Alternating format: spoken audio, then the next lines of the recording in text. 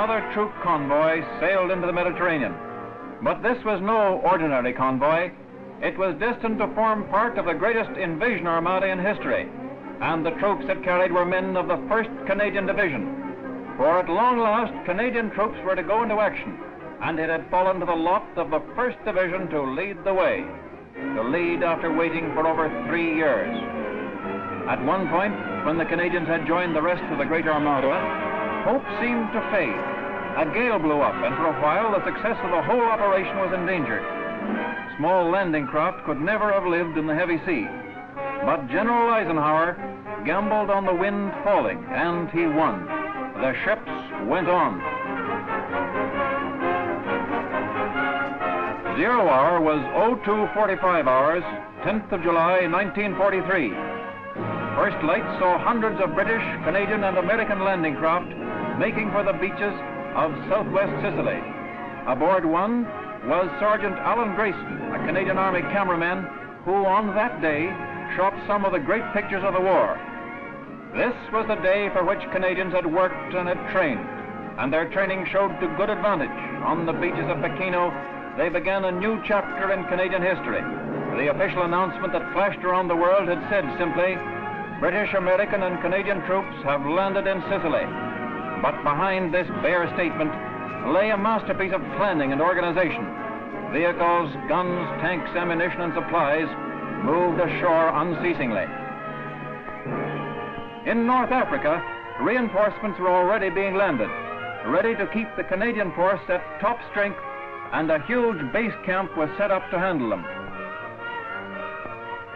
Canadian nursing sisters were there, for 2 general hospitals were set up to look after Canadian casualties.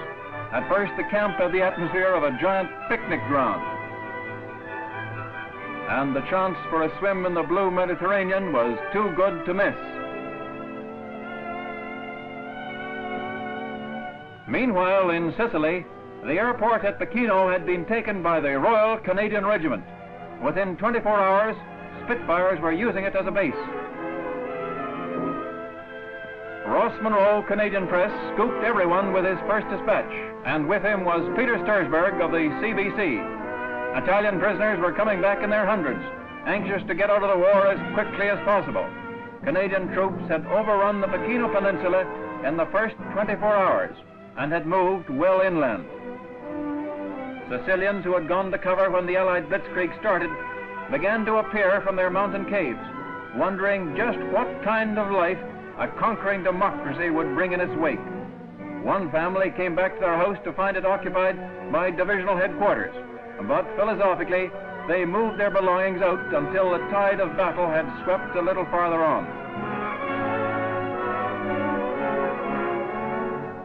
Commander of the Canadians is Major General Guy Granville Simonds, who at 40 is the youngest general in the Canadian Army.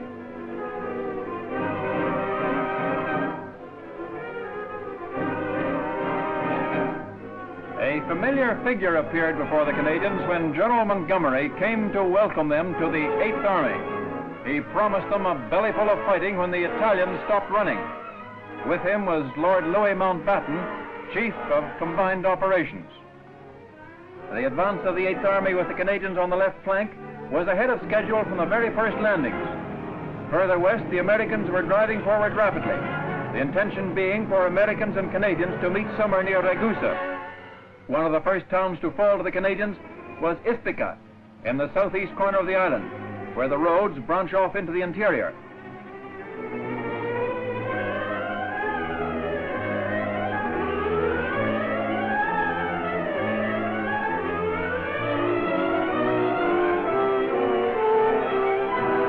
Amongst the many prisoners taken by the Canadians was the commander of the 206th Coastal Division, General Aquile Davez.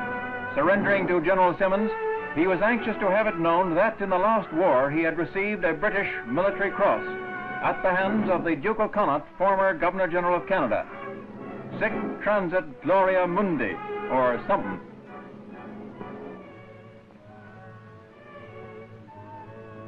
The lesser prisoners made up in quantity what they lacked in quality, and the quantity was numbered in thousands.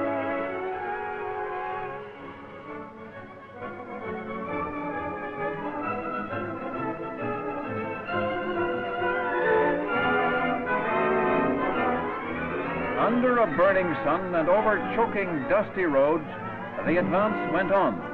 When transport wasn't available, men of the Edmonton Regiment quickly adapted themselves to local conditions. General Simonds' troops pressed on to Modica, and the Edmontons were among the first in. Here the Italians gave token opposition, then ran up the white flag. What remained of the Italian Coastal Division surrendered, which did much to ensure the success of the whole campaign. After Modica, the Canadians got 2 days' rest, during which they had another visit from General Montgomery. These are the men of whom he later said, "They have traveled farther and fought longer than any division of the 8th Army, with the most frightful physical conditions and terrain to contend with. Their performance is simply wonderful, quite amazing. Their training in England has been invaluable." But after the rest, it was back to work, hard work. The going was tougher now because Germans were in front. The Americans were sweeping wide to the western tip of Sicily, while the bulk of the 8th Army had run up against the stiff defenses of Catania. The Canadian task was to cut the enemy's communication lines in the heart of Sicily and drive him back towards Mount Etna. At high speed, they moved forward through increasingly rugged country. Their way led through Vizzini and Gramichele and Caltagirone and Mirabella and Piazza Armerina to the important town of Valguahera, deep in the heart of Sicily.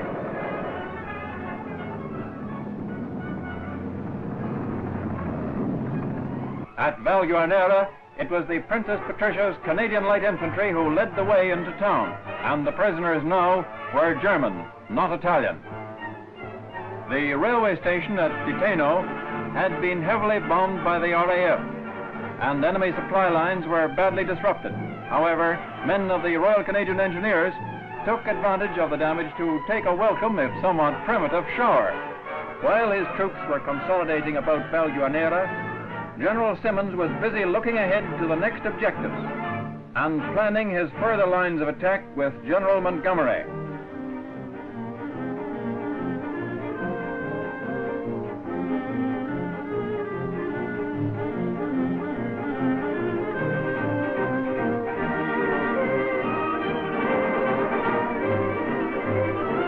Typical of German domination of Italy was that even the ARP posters bore Hitler's signature.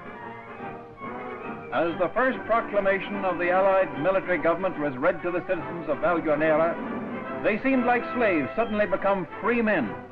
The Nazi fascist tyranny had come to an end. There would now be food and freedom and security, and Canadian troops were proud because their skill at arms had helped to bring this about.